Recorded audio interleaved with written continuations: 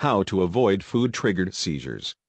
Seizures happen when brain cells, neurons, get electrically overloaded or short-circuited, which leads to a change of consciousness, collapse and usually convulsions. Seizures are the main symptom of a brain condition called epilepsy, although many factors can trigger one-time or occasional seizures, such as stress, head injuries, dehydration, low blood sugar, some foods and a variety of chemicals found in food. No single food or food additive triggers seizures in everybody, but some people are much more sensitive to gluten, soy products, processed sugar, monosodium glutamate, MSG, and artificial sweeteners, particularly aspartame. Try avoiding these foods or additives if you suspect they are triggering your seizures. Part 1. Avoiding potentially risky foods. 1. Be careful with gluten. Gluten is a general term for the proteins found in wheat, rye, barley and a few other grains. It's what makes bread, pasta and cereals chewy. Allergic reactions to gluten and related intestinal problems seem to be on the rise during the last few decades, but gluten can also trigger seizures in some people due to its inflammatory nature. As such, try adopting a gluten-free diet for a few months or so and see if your seizures disappear. Gluten has always been in grains, but different agricultural practices, hybridization and genetic modifications starting back in the 1970s changed some of its properties, which has changed our body's reaction to it. Aside from the gluten content, grains are also rich in glutamate and aspartate, two very excitatory amino acids that impact the brain's electrical activity. In addition to most bread, baked goods, pasta and cereal, gluten is also found in many canned soups, sauces, salad dressings, vegetarian products and even beer. 2. Watch out for soy products. Soy is a legume and considered an important crop because it's a cheap source of plant protein. Soy products and additives have become very popular over the past few decades, and are commonly found in baby food and infant formulas. Unfortunately, soy is one of the most common food allergens among kids and able to trigger serious allergic reactions and potential seizures. If your child has seizures, consider removing soy products from their diet and see how they respond. It may be labeled as vegetable protein, textured vegetable protein or soy isolate. Sometimes it is not even labeled. Like most grains, soy is also very high in glutamine, an excitatory amino acid that affects brain chemistry. Soy and related derivatives are found in soy sauce, tofu, edamame, baby formula, many baked goods, cereals, canned soups, salad dressings, processed meats, hot dogs, canned tuna, energy bars, low-fat peanut butter and most non-dairy alternatives, soy milk, ice cream, etc. 3. Cut back on processed sugar. Although glucose, a simple type of sugar, is typically considered the main fuel source for the brain, too much of it is linked to promoting or triggering seizures in some people. Cutting back on sugar can control seizures through reducing any unpredictable and abnormal bursts of electrical activity in the brain, according to scientists. This is particularly important for epileptics, but also people who have a sweet tooth that suffer from seizures. A low-sugar, high-fat diet, called a ketogenic diet, is beneficial for anyone who experiences seizures because it forces brain neurons to stop relying on glucose for fuel and use ketone bodies, from fat, instead. Natural sugars directly from fresh fruit and veggies are not really the culprit. Instead, cut back on heavily processed sugars such as high-fructose corn syrup, baking sugar and table sugar. Candy, chocolate, ice cream, frozen desserts, most baked goods, many breakfast cereals, specialty coffees, soda pop and many sweetened beverages are loaded with processed sugars. 4. Consider avoiding dairy. Dairy products are other types of problematic foods and drinks that create a lot of allergic reactions, as well as some seizures, in children and adults. Not only are there a variety of hormones and sometimes contaminants in cow's milk that negatively impact the brain, but dairy is also high in glutamine. Many generations ago, dairy offered much more nutritional and health benefits than negatives, although the same can't be said in modern times.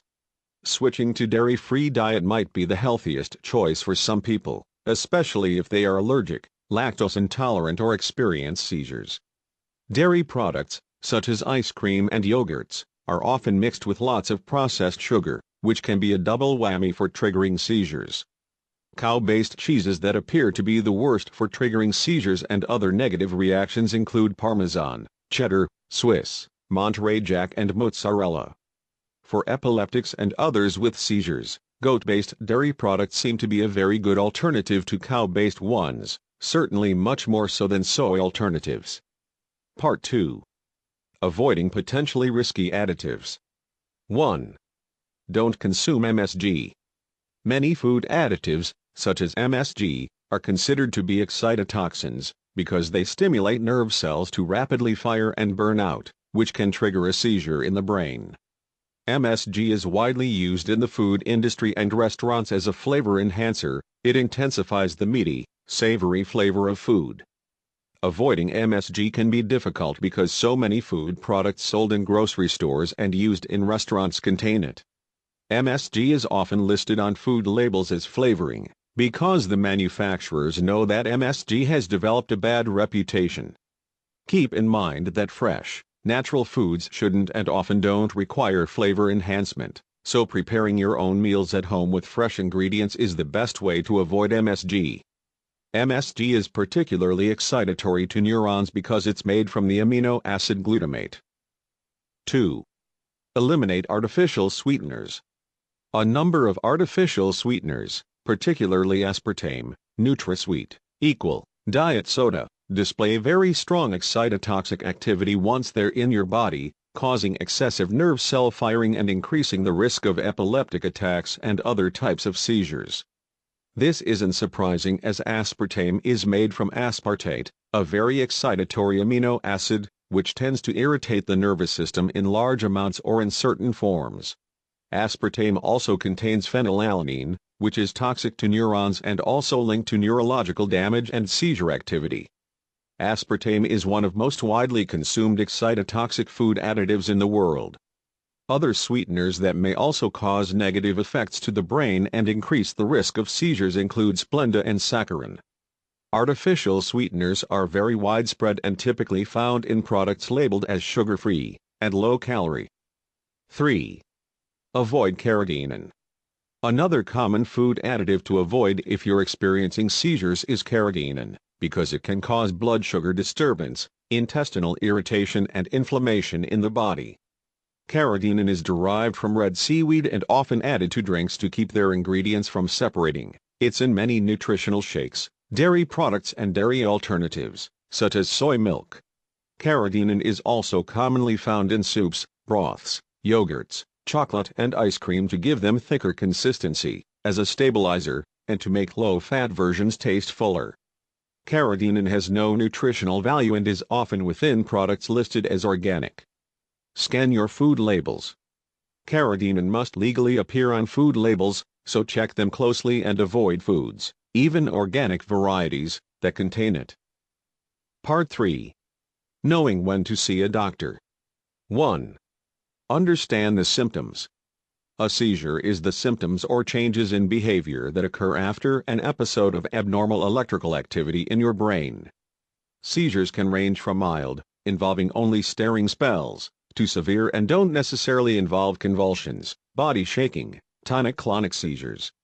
Common signs of a seizure include blackouts, drooling or frothing, rapid eye movements, grunting, loss of bladder, bowel control, sudden mood changes, collapsing, teeth clenching, muscle spasms and jerking limbs. Symptoms of a seizure may stop after a few seconds or minutes, or sometimes go on for up to about 15 minutes. You may get warning signs before having a seizure, such as tasting a bitter or metallic flavor, smelling the scent of burning rubber, seeing flashing lights or wavy lines, and feeling anxious or nauseous. 2. Understand the cause. Most seizures are not an indication of epilepsy, which is a neurological disorder characterized by disrupted nerve cell activity in the brain. Instead, seizures can be triggered by a wide variety of environmental factors, including food allergies and toxic reactions to numerous food additives, as noted above. Finding the trigger can be very difficult, but necessary if you don't want your child or yourself to be on powerful anti-seizure medication for many years. Seizures are common in childhood, but usually fade away during adolescence. Infections, high fevers, head injuries, and negative reactions to medication are common causes of childhood seizures. Usually, in children it depends on how high and how fast the fever develops. The higher the fever forms and the faster the temperature rises, the more at risk the child is to have a fever-associated seizure. You do not need to be put on seizure medication after one episode of a seizure. Severe migraine headaches commonly mimic mild seizures. Sometimes, no cause can be found for seizures, in which case they are called idiopathic, of unknown origin, seizures. 3. See your doctor. Make an appointment with your doctor immediately if you or a family member shows any sign of having a seizure. Although epilepsy is a serious condition, it's not nearly as life-threatening as some other causes of seizures, such as a brain tumor, stroke, brain infection, meningitis, or serious head injury. Your doctor will run a variety of tests to diagnose the condition so appropriate treatment can be given. Testing will likely include blood tests, CT scan or MRI of the head, EEG of the brain, to see its electrical patterns, and maybe a spinal tap for fluid to rule out meningitis. Allergies to food and toxic reactions to chemical in foods are typically not diagnosed in a hospital setting, particularly in the emergency department. As such, you'll likely need a referral to an allergy or seizure specialist who has experience diagnosing environmental causes of seizures. Tips: changing to a ketogenic diet, one that's high in good fats and low in protein and carbohydrates, may help reduce the frequency of seizures. Toxic metal poisoning within the brain is a common contributor to seizure activity. Toxic metals can theoretically contaminate any food or beverage, although canned fish, sodas in aluminum cans and heavily processed items are the most risky. The most common toxic metals include mercury, lead and arsenic, as well as excessive levels of copper, aluminum and iron. When someone is suffering from a severe grand mal tonic clonic seizure, make sure that you call for medical help immediately. Then, gently roll the person to his side and put something under their head. You can also loosen their clothing. Do not put anything in their mouth and do not try to restrain the person. Finally, note how long the seizure lasts and wait for EMS to arrive. If someone is able to write down the date time of the seizure occurred and how long it lasted, it will help your doctor with his/her assessment of your condition and the best treatment for you. Warning: seizures are not always an indication of epilepsy, brain damage or any other incurable condition. Instead, they are often related to negative reactions to dietary factors. Thanks for watching. Please like and subscribe to motivate me make more video. See you next video.